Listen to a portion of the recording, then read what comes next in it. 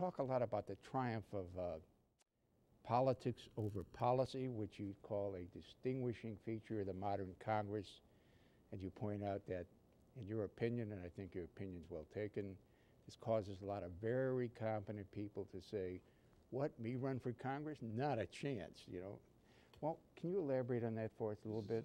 It's a national tragedy, and I don't know what to do about it. You know, the founding fathers expected that people like them were going to be the ones who would take part in this new government that they were creating. And indeed, a large percentage of the signers of the Constitution and the Declaration of Independence ended up members of the House and Senate. Yes. This was seen to be something that good citizens should do, and they did it. And for a long time, this tradition survived. Of course, we got a lot of bums running for Congress over the whole of the United States. We shouldn't get romantic about our own past. It has been far from ideal. But there was this tradition, and even in our year's lifetime and mine, we had people, I think often of Phil Hart of Michigan, Senate office building now named for him, one of the most distinguished senators of my lifetime, a professor, a very serious intellect, but a wonderful guy with a common touch too, was a very good politician.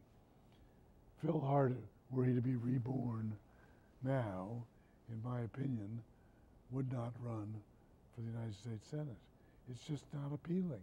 These guys have to spend a day or two a week, every week, on the telephone, begging strangers for money.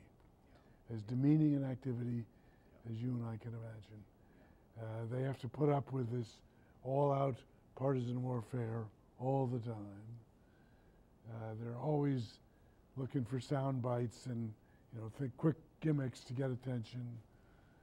Very few serious students of policy, economic policy, domestic policy, foreign policy in the Congress today.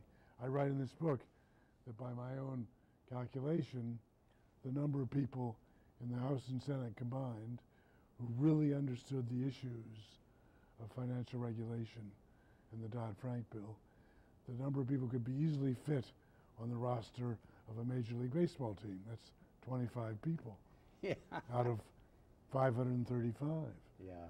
But that's it. That's all that we had for expertise among members. Yeah. So it's just a different kind of a way of life, and it attracts a different kind of person. Yeah. You talked about Corker reading books. You've got this wonderful comment here about Dick Durbin, the senator from Illinois. He's got a very unusual habit. He reads books on American history. Yes, it's true. This excerpt is brought to you by the Massachusetts School of Law, the leader of reform in legal education and a leader in multimedia education for the public. To view the full interview and for a full listing of MSL's programs, log on to mslaw.edu.